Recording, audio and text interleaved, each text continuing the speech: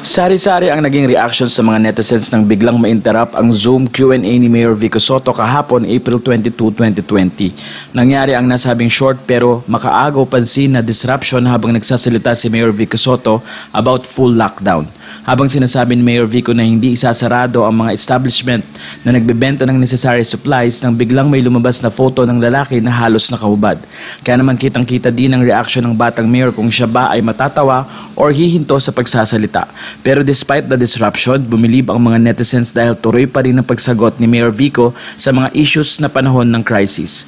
Ang concern ngayon ng mga netizens ay ang Zoom app na ayon sa iba ay prone sa hacking at mga errors. Kaya naman mukhang nabiktima na naman si Mayor VICO ng isang honest mistake.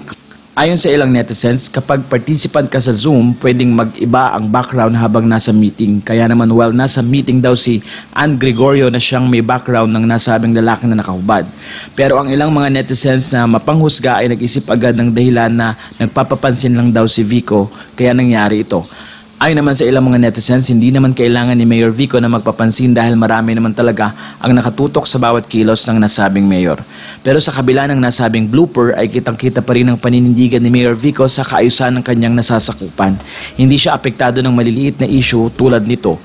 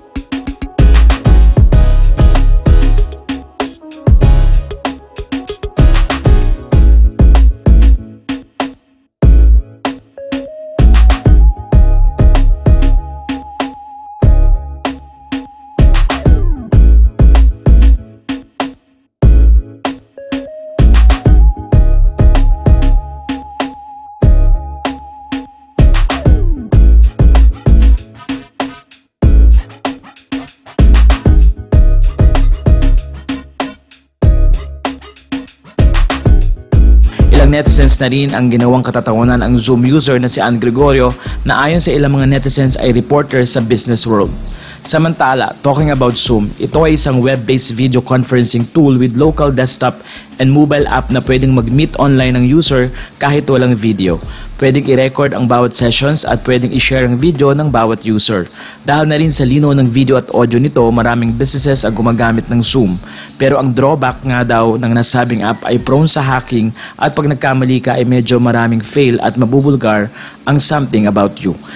Kaya naman dahil may privacy issues ang nasabing app, dapat daw ay mag-iingat din ang mga users nito. Advice ng mga netizens, lagyan ng maayos na password ang Zoom or better yet gamitin ang Google Meet or ibang platform na mas safe kumpara sa Zoom.